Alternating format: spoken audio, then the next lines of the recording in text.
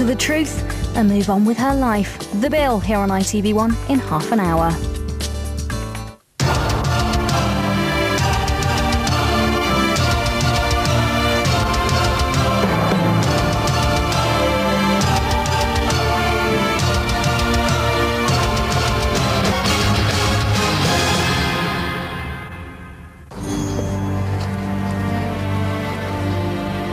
In this episode, we're here in Widnes and we're searching for the Vikings. But why Widnes? Why here for the Vikings? Widnes is a modern industrial town on the north bank of the River Mersey, but our adventure starts in the 8th century. At this time, Saxons ruled the land. That was until the arrival of Viking raiders. In the Victorian era, many of the finds coming off Widnes were attributed to the Vikings, and those on the opposite bank coming off Runcorn to the Anglo-Saxons. And the reason for that is that the land came almost to meet at this point where the bridges are today. Hence it became Widnes, the wide nose, named by the Saxons, but based on the fact that the Vikings viewed the Mersey as a mighty serpent, and this was its head. For over 300 years, Vikings stormed the world. The search for land, slaves, gold and silver took these brave warriors all across Europe. The speed and ferocity of Viking attacks became legendary.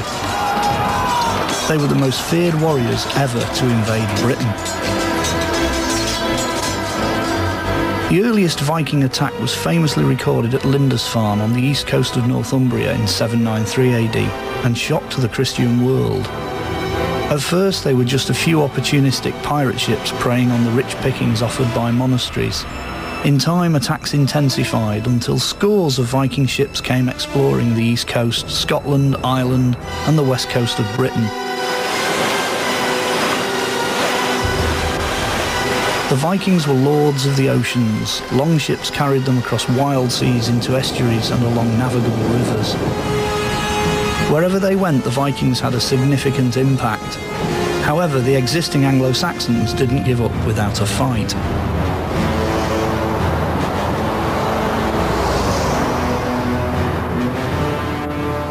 In the early 10th century, the Vikings were getting terribly restless. Around about 913, 914, 915 AD, Ethelfled, Queen of Mercia, decided that she'd had enough. So she came up here to Runcorn, which was then known as Runcorn, and decided to build a burh, which is a small fort, to stop Vikings from pouring across the Widnes, the wide nose, and infesting Mercian territory. Being King Alfred's daughter, Ethelfleda had a great military mind and realised this was an ideal defensive position to thwart Viking attacks. Sadly, it's not the impressive fort it once was. In the Victorian era, they decided that they needed the railway bridge behind me constructing to improve communications across the gap. But this started a disastrous process because the land on which Ethelfled's burh was constructed was gradually truncated more and more till the only bit that was left was the burh itself, and then they put the support for the railway bridge right on top of it.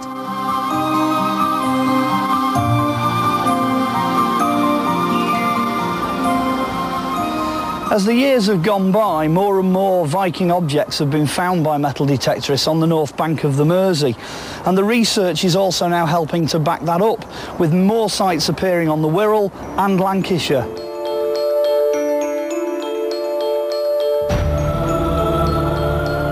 The biggest discovery of Viking treasure in Europe was found on the banks of the River Ribble near Preston. It's also one of the Northwest's best kept secrets.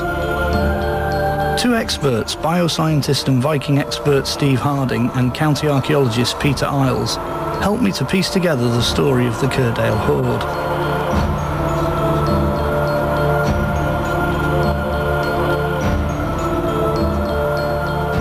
Could you tell us exactly what the Cuerdale hoard is?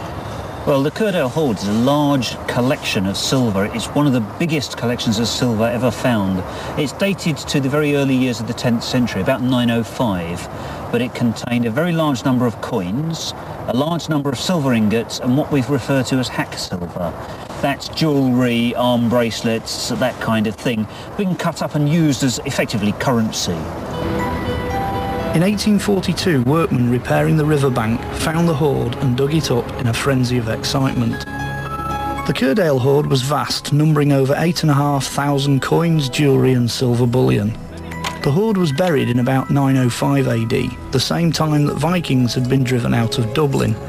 But who buried it and why? Stephen Harding has one explanation. Was this treasure used for some sort of war chest for paying armies of Vikings for the various campaigns that were going on in that period? So we're looking at a sort of central cache, if you like, of material wealth, which is then doled out to the different forces involved in coming into the north and taking over. Very much like you say, as a sort of a war chest to pay off the warriors. 40 kilograms of the stuff, yeah. So from the few thousand surviving pieces we have, the figure could be as high as 7,000 or 8,000 pieces. 7,000 or 8,000 coins. And then on top of that, 1,000 or so pieces of ingot or ingots themselves, and who knows how much jewellery. So in terms of a lost treasure then, this is something which is actually vast. It's an enormous amount of wealth for the Dark Age period, isn't it? And it's, to some extent, it's just disappeared into the writings of history.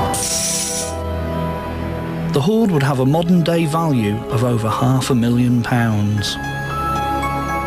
Regrettably, the treasure was split between 41 British and foreign institutions and more than 170 individuals, many of whom are now unknown. Steve set off 20 miles up the M6 to investigate more evidence of Viking life in the northwest.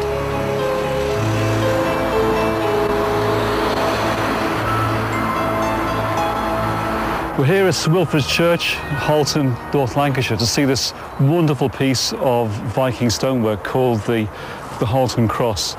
Now, the Vikings love to tell a story with their stonework, and this particular story is about Sigurd the Volsung, Sigurd the Dragon Slayer from Norse mythology. One really interesting aspect of this stonework is it appears to combine Christianity on the one hand, this wonderful cross, with paganism on the other, with the story of Sigurd the Volsung, and suggests that this cross was erected in the early part of the Viking settlements here, perhaps the first generation Christians, when they were still hankering on to the old beliefs from Norse mythology. The search for elusive evidence of Vikings eventually led us to a beautiful village which sits on a cliff overlooking Morecambe Bay.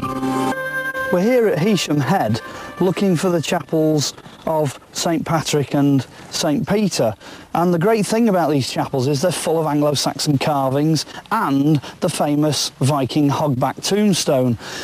But the best part of looking for lost treasures is when you arrive at a place that's like this, because it's magnificent.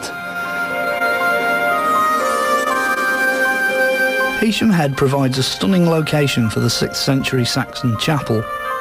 A grave containing a Viking sword was discovered in the churchyard, but the most extraordinary feature of the site are grave slots cut into the solid rock. The Saxons and the Vikings are represented as almost together on this site, aren't they, through the burials? That's right, there are examples of Saxon burials, Viking burials, and it does give the impression of, if you like, one integrated Anglo-Scandinavian community rather than a separate Anglo community and a Scandinavian community.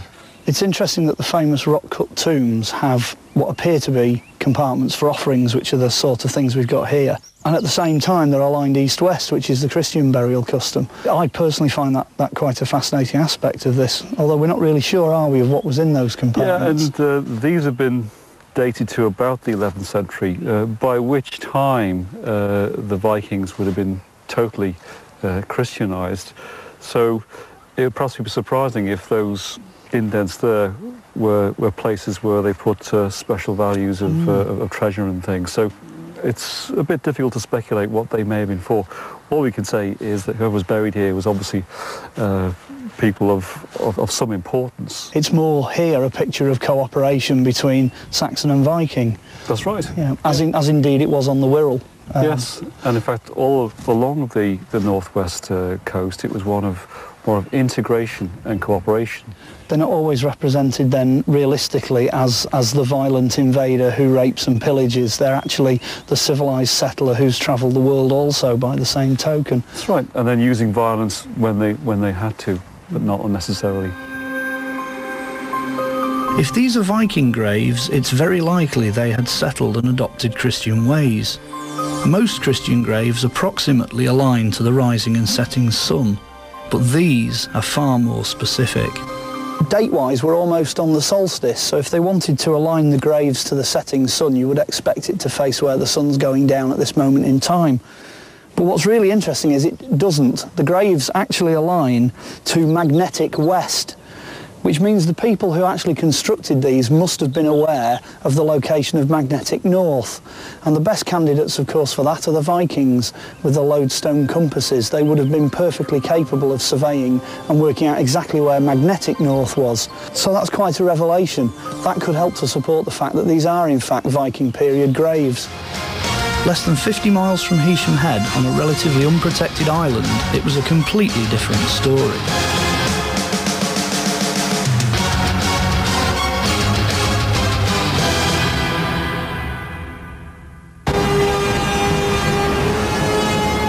In 798 AD, the Viking menace swept onto the Isle of Man in the Irish Sea, about 50 miles off the coast of western Britain, and started the story of this remarkable seafaring nation.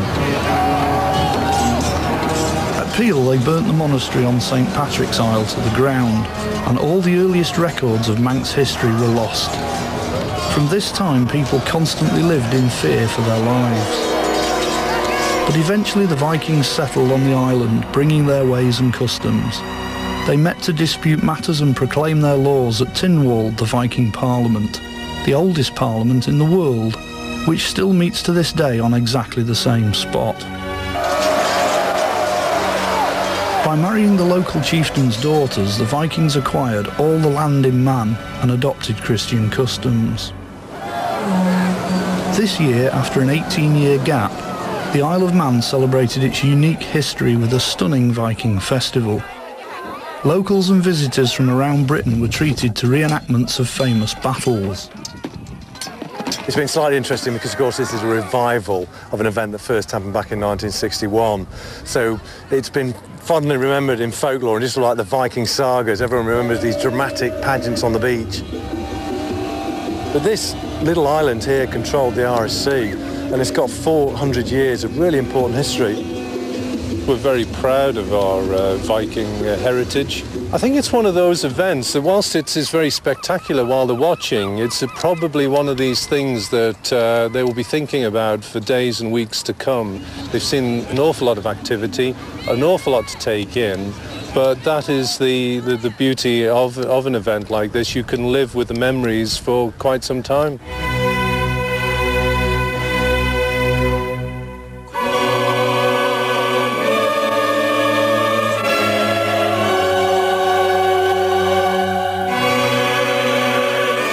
One of the events recreated was a magnificent Viking sea burial reserved for Viking chieftains. Vikings believed that when they died, their god Odin called them to Valhalla, to the Hall of the Slain, to fight and drink again as warriors in the afterlife.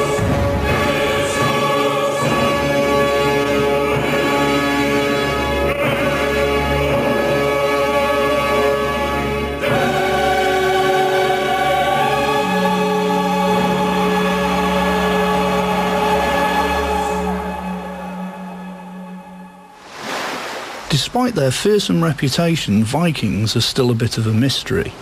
Driven by population growth, competition for farmland and ambitious leaders, Vikings colonised large parts of Britain, including the northwest. They came to Wirral because they had permission from the then Queen of the English, Queen Ethelfled, to settle in these lands, which were then considered of low value, marshy land, which the English didn't really want. So the Queen of the English gave them permission to settle here on condition that they basically behave themselves and didn't start attacking the surrounding English. During the Victorian era, storms and high tides battered the coastline. Between 5,000 and 8,000 objects from prehistoric through to medieval times were found on the beach, making Meols one of the most significant ancient sites in the northwest of England. Vikings have influenced hundreds of place names all over Lancashire and Merseyside. For example, Tranmere, which has the only football team in the English League with a Norwegian Viking name. Place names which end in Kirk, like Ormskirk, and B, such as Crosby or Kirby, also have strong Scandinavian influences. We're here in a suburban part of West Kirby at the Church of St Bridget's. What on earth has that got to do with the Vikings? Well, there's something very special inside. So Mark, the Hogback's just in the corner. Over in the far side of the church. Yeah. Oh gosh, you can just about make it out. Let's go and have a look. It wasn't there originally, of course. It was originally on the side of a grave. Right. Somebody important. Wow, that's absolutely enormous.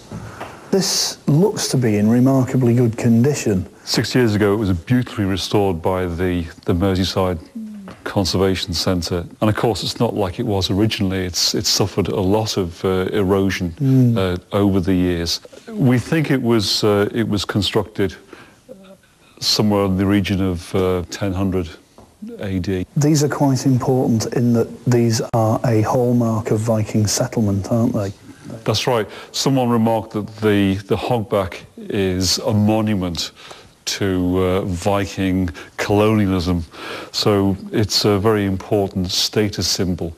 And the other interesting thing, of course, is when they came over from Ireland, many of them have become Christian. And it's possibly the biggest lost treasure we've found so far, because it's in a modern environment here. We're in a relatively new church in a relatively modern housing estate here, aren't we? I noticed as we drove in, it's not the sort of place you would expect perhaps to find something like this. That's right, and of course many of the locals don't realise what sort of treasure they have here. People don't even realise it's here. On their doorstep. Viking communities grew up in North Wirral, and Saxons in the south appeared to tolerate their Scandinavian neighbours.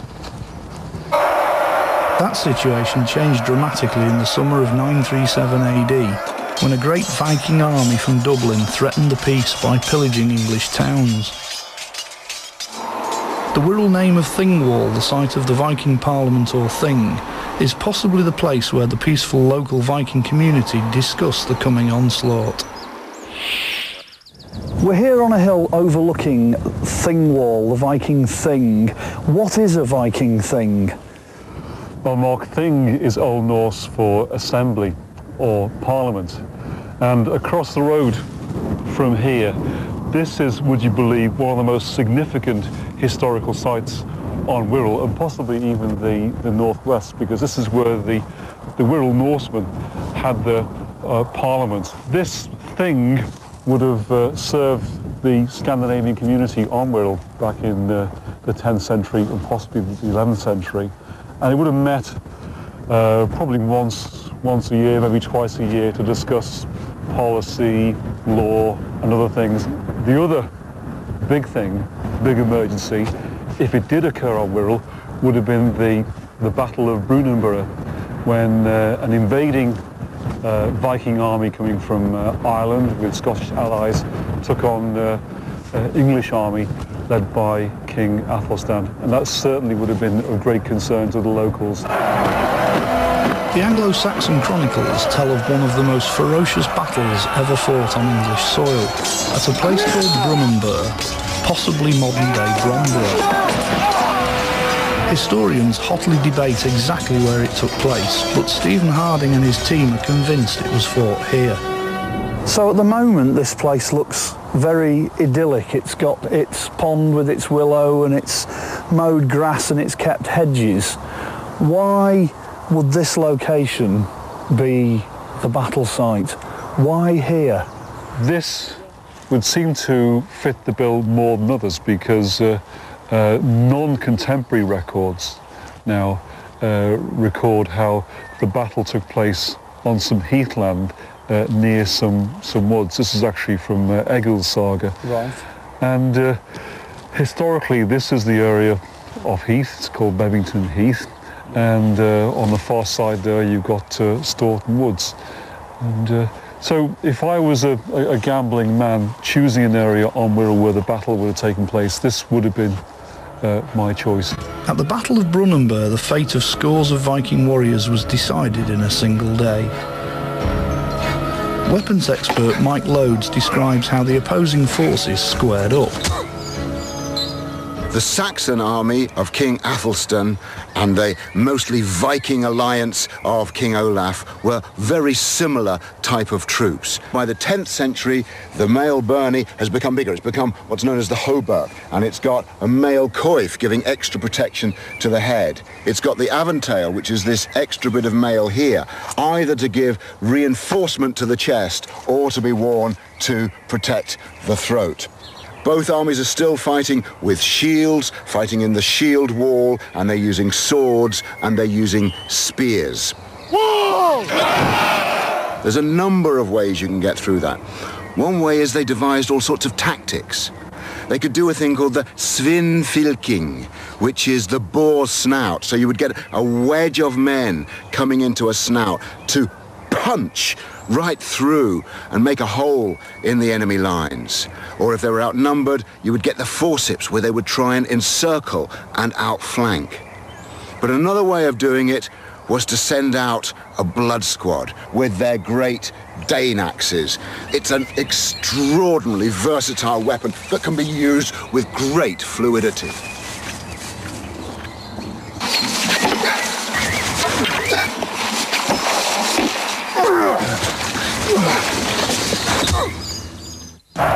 The Battle of Brunanburh was fought relentlessly for nearly 10 miles across the Wirral.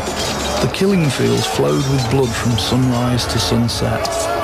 Mounted Saxon warriors pursued the fleeing Viking forces and mercilessly felled them from behind as they tried to escape.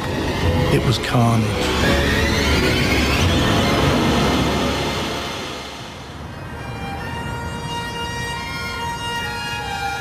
So was that the end of Vikings on the Wirral? Well, probably not. Recent DNA analysis of 50 men from old Wirral families demonstrated that genetic links with Viking settlers. Today, that Viking influence still echoes in the Wirral landscape and its people. So the Vikings, in effect, are still here today? Absolutely, Mark. So watch out.